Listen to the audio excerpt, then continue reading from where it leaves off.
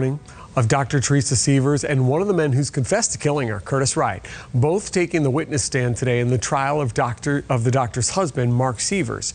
He's accused of hiring Wright, his best friend, and another man to kill his own wife. She was beat to death with hammers in the middle of the night in their home in Bonita Springs. Let's get right to our colleagues, Jane Monreal, Sandra Rodriguez.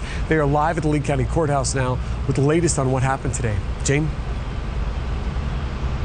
Patrick, of course, the other man, Jimmy Rogers, was convicted last month on second-degree murder. Curtis Wainwright took the stand yesterday for the prosecution. This morning, the defense started with him, and they were relentless. Absolutely. They really wanted to drill in the point that Curtis had lied to detectives in the previous statements and pointing out what was part of this plea agreement, that it was the only thing that got him to confess the names of Rogers and Mark Sievers.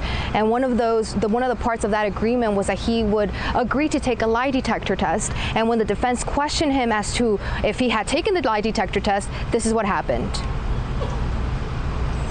And to this date, you have never taken a polygraph about this case, have you? I offered to. That wasn't what I asked. You have never taken a polygraph in this case, have you? Wasn't asked to. That wasn't what I asked. Detective Levitt said, the defense pretty much saying that was not what the question here. Is it the simple yes or no? Exactly, and they were really pointing out at the lies that he had given to detectives. One of those lies was how he was in Missouri during the weekend of the murder, and how he even manipulated 4 of his neighbors to sign an affidavit saying that he was indeed in Missouri. Curtis said that he confused them with the dates to get them to do that. Okay, and have we talked or heard from the neighbors at all? We have not. All right, very emotional though from the sister as well. She took the stand and said that this would have been her 51st birthday, the day the jury was set on Tuesday. Exactly. She would have turned 51 on that day, and this was the first time that the jury got to see a picture of Teresa Sievers while she was alive.